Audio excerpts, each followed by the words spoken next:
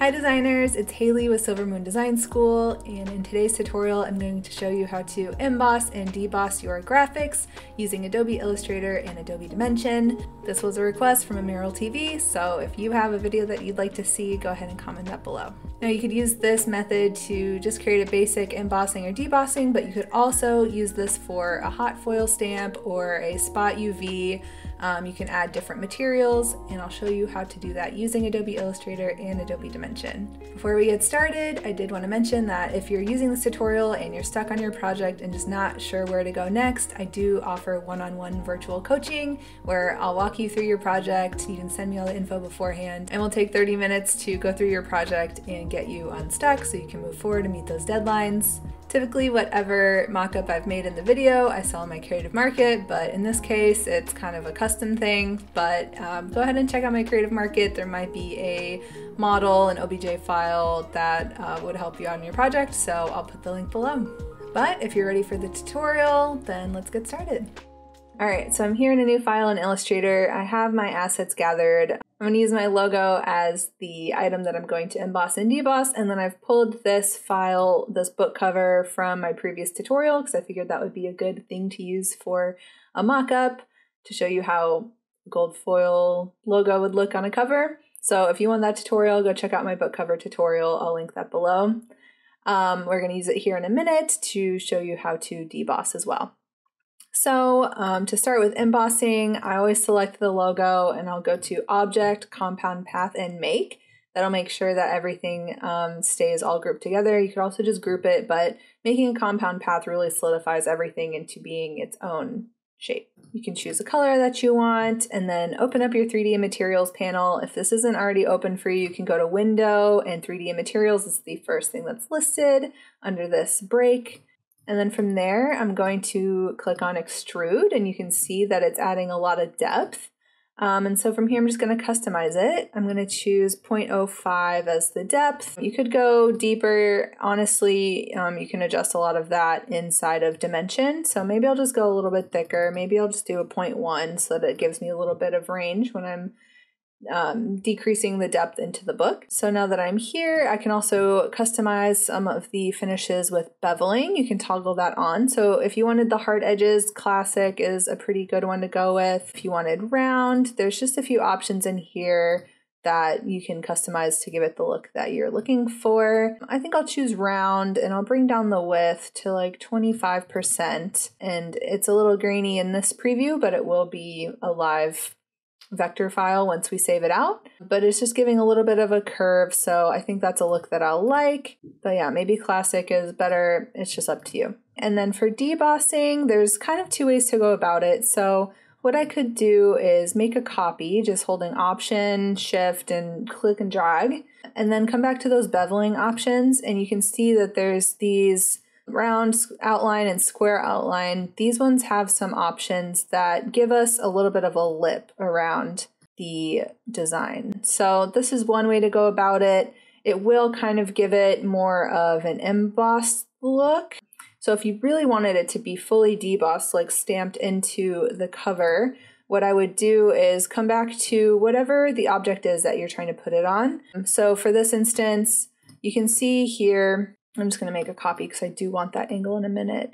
But you can see here that with this shape, it's an open spine. So what I did was I drew the outline. There's not really a front surface to cut out of in this instance. So what I'm going to do is I'm going to create another rectangle that's almost the exact length and width of the cover. And I'm going to make sure it has a solid fill. And I'm going to take our design here, come to the Appearance panel, and I'm going to turn off or just delete the 3D and Materials because I want these paths to interact. So this one is going to take a little bit of styling on the Illustrator side, whereas Emboss, you can do a little bit more from Dimension, but this option is going to be a little more customized in Illustrator. So once I get the placement how I like, imagining the book cover and the logo placement and just getting everything aligned how I would like, I'm going to make sure that the graphic is over top of the surface. Highlight both of them, come to Pathfinder, and hit Subtract. And this is where that compound path is going to be really important, because if you have something that's just grouped and you use the Pathfinder tool to minus, sometimes it chooses what it's subtracting, like whatever the higher order of the graphic, whatever's grouped first, it'll subtract that, but you'll be missing pieces and you'll just say, what's going on? So always make sure to go to Object, Compound Path, and then create that before doing multiple objects being subtracted from one surface. And then with this, we're going to do the same tool where we're going to choose Extrude, and I will choose probably like 0.1 for this. And this depth we can adjust in Dimension, so I mean maybe even 0.05 would be better, and then we can adjust that and it shouldn't skew too much. So we're gonna now take these into Dimension and I'll show you how they look. But first we have to save these all out. So I'm gonna highlight all of the 3D files, right click, Collect for Export, and As Multiple Assets. And this is where we can label everything. Make sure from the file format down here, you're choosing OBJ as your file format, and then click on Export. All right, so now I have Dimension open, and I've opened up a mockup I already had created, and I'm just gonna go ahead and grab my Emboss OBJ file and drag it into my design. This is where I'm just rotating and getting my placement. You can see there, as I'm pulling it up, it just starts to peek through, right? And just moving up and down, I can make it as pronounced or as shallow as I like. I kind of like a little bit of a shallow look because I think that looks more realistic. And then also you're able to scale, make sure you have the full group selected, because all of these little individual pieces, they're all in different layers underneath the folder. So I just make sure I have Emboss selected, and then I can scale things down to whatever makes sense for my design. So if you're just doing a regular emboss, I would go and find the same exact material that you used before. So I'm gonna go and I'm gonna find my bumpy leather that I used, leather grain, and I'm gonna drag that over Emboss. And now you can see it added that texture to the graphic. So opening up my folder, I'm just gonna choose the first layer in this group, because if I change one element of the group, it'll change the entire group unless I break this link. So if you wanted individual colors on different objects here, then break this link and you're able to customize it. But since it's all grouped together, now I am able to change the color on everything. So if I scroll down, there's color, and I've already copied my hex value. So I'm just going to double click there and paste it in. So once you have that material applied to your entire object, then we can make some adjustments so that it matches the grain of the entire object. This is actually a material from an older version, so I'm just going to go ahead and drag and apply the new material.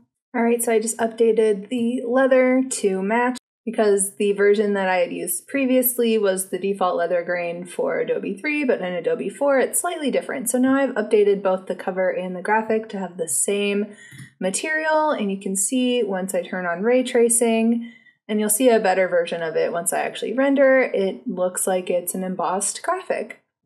Now to do the debossed version of this, I'll start with that first option. So I'll just drag in my graphic in the same way that I did the first one. And I'm putting the graphic in the exact same spot as the emboss, but then I can just hide it so that I can work within my deboss graphic. And I'm moving it down so that it's super flush with the design. And then I'm dragging that same leather texture over the deboss graphic. And then come to the materials panel, scroll down, and I'll select my blue color. And you can see that in this version with that bevel option added, it adds that like pressed in look without it being completely like cut out of the cover. Now next I'll show you how to make it look cut out.